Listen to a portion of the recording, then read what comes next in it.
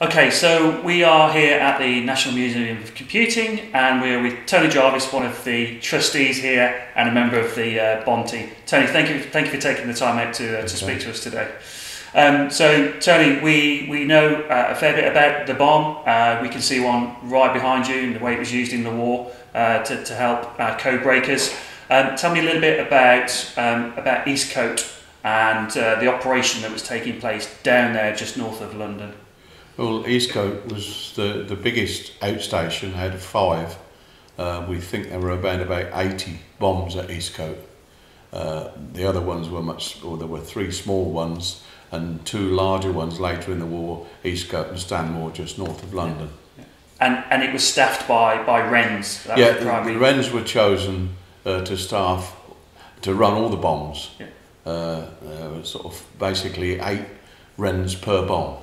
There were 2 on each of 3 shifts and 2 resting.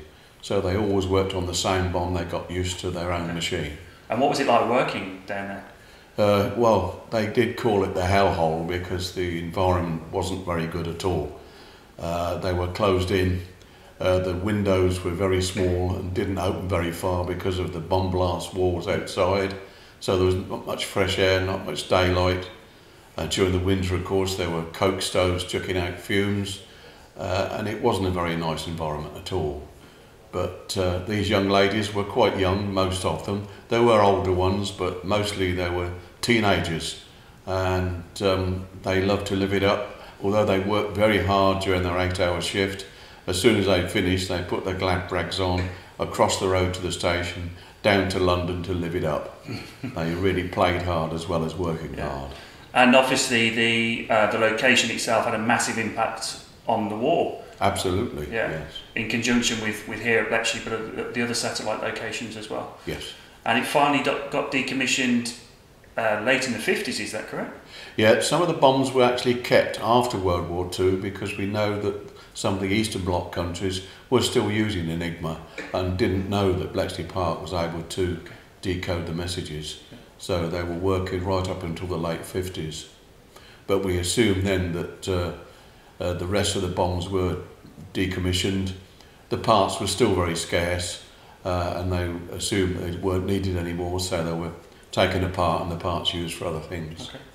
Tony, thank you very much for your time. Really appreciate it, and you're doing a fantastic job here, and please keep it up. We love it. Thank you. Okay. So you heard it from Tony. The impact of the bomb was huge, and the impact that Eastcote had on the war was significant too. We can now go to our roving reporter, Cyber Clive, live at Eastcote Place.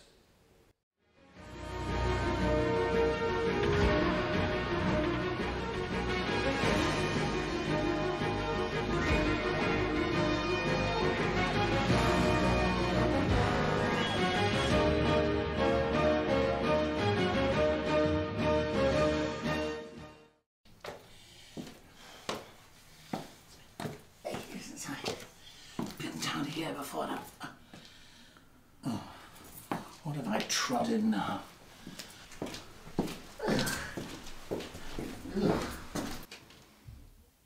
Just stay in there.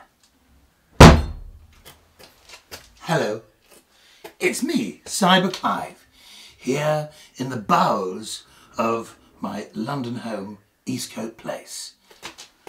Now, Eastcote Place is very, very mysterious. During the war, that is the real one, the Second World one, it was used as a communications headquarters by the government. And in this very room, Winston Churchill, he's the fat one, had a meeting with Eisenhower, he's the bald one.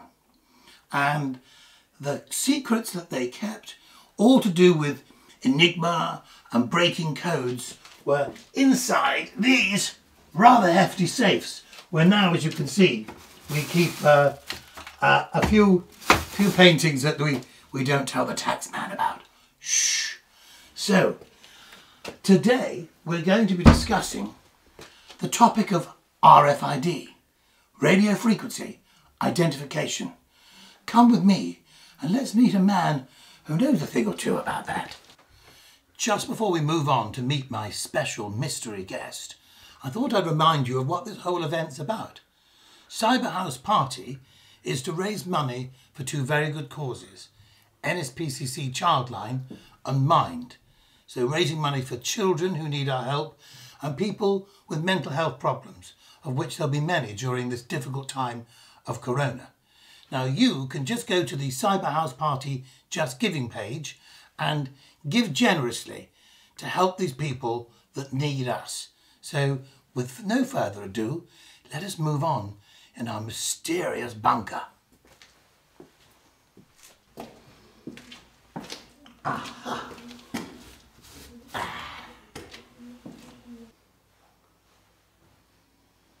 And now, to meet my special mystery guest, why, it's Quentin Taylor. Ah, hello Quentin. Hello, Cyber Clive. Well, we're here to talk about RFID. Shall I pull up a chair? So, isn't this nice? Screw top. So what I'm going to do is have a little chat with my friend Quentin about RFID. Oh, well, untie you there. There you go. Oh. Do have a glass of the old 64. So, Thank you. radio frequency identification. Yes. That's what RFID stands for. Certainly does, yes. Now let me explain a little more to the boys and girls at home about what that really means. So you see, radio frequency identification is all about how you can identify a person by the frequency with which they listen to a particular radio station. Are you with me so far? Well, let me explain a little further. I listen to Radio 4 every day. This means I'm middle class, educated, affluent, charming, good looking. Probably reads the Telegraph. Whereas somebody who listens to, say, Radio 3, they'll be older than me because they too are quite middle class and affluent, but they're too old to remember the lyrics to any of the songs.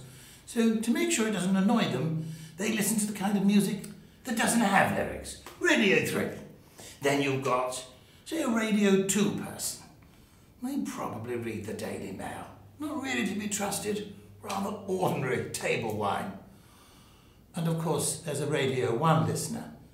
This will be a youth, probably somebody in jeans, a troublemaker on corners. That's your cyber hacker. That's your criminal. And so by using a little bit of data about what you listen to, well, if it's LBC, it probably means you're totally criminal and a bit nuts. Then by knowing that one piece of data, the radio station someone listens to, we can identify the kind of person they are and then put them into a position of trust according to who and which group they fall into. Isn't that right, Quentin? Not entirely, Clive. Oh, really? I don't disagree with your definitions of the people who listen to the various radio stations, but in actual fact, radio frequency ID is different to that. It's about, commonly it's about identifying things via radio and being able to interact. Yeah. So typically it would be around some kind of tag or item and the antenna that would, it would pick up electromagnetic radiation and then it would like power itself, so they're powered magically over the airwaves. You like that. What are you talking about, Quentin? Well, these little cards that get powered. Let me show you a card very quickly. Oh, like a magic trick. So this is a card. I know you'd like this one. This is the Winery Hotel. So this would be the... Exactly. Cheers. Cheers. Very nice place. In Sweden, I believe. And that little card there, you can hold that. Oh, right. Okay, I have to remember it. Yeah. There's an antenna in there. No, you don't remember it. Okay, so I'm not going to put it back into a deck and show you. Okay. I'm not that kind of person. It's not that magic. It's going to pick up radio frequencies, a certain radio frequency, and then it's going to actually send back a signal based upon the electricity that goes into there. Okay. And then that's going to identify this card to a reader. Like a Radio 4 person? No, I mean more like when you go into a hotel room. You know, you go to a hotel room and I know you do stay at hotels on occasion, and I know some of them give you keys, but some of the more modern ones give you these little magic cards. They do. They do. This is one of those magic cards. And that's got what to do with RFID? Well, that's an RFID card. So that allows you to identify yourself to a hotel door and let yourself into the right room, not the wrong room like last time. Yeah, but that was pre-corona, folks, and anything could have happened then. So what else has got the RDIF in it? Well, various other devices have got it in there. So you might have children's toys could have an RFID chip in them. In the bottom, this is from a popular game, whichever one this is. And when you put that on the computer, this particular character would appear in the game for you, and the receiver is in the bottom. And there's an FFID thingy in there. There's an RFID chip in the bottom of this. Right. Okay, I can demonstrate it to you. Imagine that's a lock. So that's a lock there, okay? Can you see? Yeah. And that's another kind of card. This is an IKEA one. And when I put the card near it, It's gone down. it goes down, and when it goes up, It's gone up again. so that would allow you to lock Do the that door. again, do that again, do that again. It's gone down. It's gone up again. So that would I love allow you it. to lock a door. But, Clive, can you see that card you've got? Yeah, a hotel, a winery, So- and an experience. So I can actually take that card, Okay. and I can make that card also do it. Even though they're different hotels. Even though, well, they're different places. This is just a cheap IKEA lock. And what I've done there is I've made this card work on this particular lock. Could you make one for me so I could get into hotel rooms? Well, if That it was... weren't necessarily mine. In theory, yes. Yeah, yes, I mean, yes. and there we in go. practice maybe as well. And then it allows you, for example, to copy other things. So, like if I do this little device here, come on, you. I can then use this little device to copy that card.